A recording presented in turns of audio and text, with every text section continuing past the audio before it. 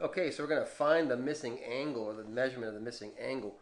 Not a really hard thing to do. We just have to use these three theorem and postulate to to come up with this. First thing I'm going to do is I'm going to use the vertical angles theorem, which says that if we have an angle vertical, it has the same measure. We could prove this using supplemental angle theorem, but I'm not going to. Because look, I'm trying to get to this angle right here. So what I'm going to do is I'm going to build this triangle here, and then I'm going to use this supplemental angles theorem to figure this out. So I'm going to use supplemental angles theorem right here to figure out this other inside piece, because I'm working my way to here so I can get that. So this is what I have. I know that the addition of this angle and this one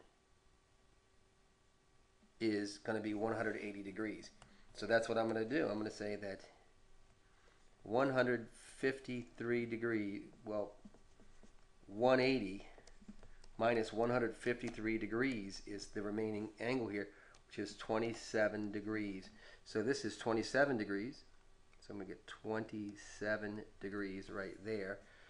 And we know from triangle sum theorem that if we add all three of the angles of any triangle, we're going to get 180 degrees. So I'm going to do that. I'm going to call this angle A, if you don't mind. And I'm going to say that 72 degrees plus 27 degrees plus A degrees is equal to 180. I'm going to add these two together, and I'm going to get 99. So 99 plus A degrees equals 180 degrees.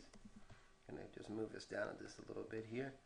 Subtract 99 from both sides, and we get that A degrees is equal to 81 degrees, isn't it?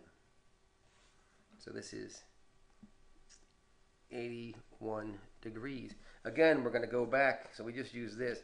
We're going to go back and use supplementary angles theorem and say, okay, well, we know that the addition of these two angles, this angle plus this one, has got to be 180 degrees. So we're going to get 180 degrees minus 81 degrees is that remaining angle, and that gives us 99 degrees. So we can take this out, and our answer is 99 degrees. All right, so I think that was pretty cool. It's pretty straightforward. Just have to know some of these postulates and theorems and able to answer that. This is the kind of problem that you'll see on the SAT. You'll see it in your geometry class for sure.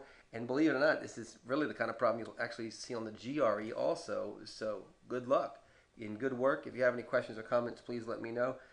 Please subscribe.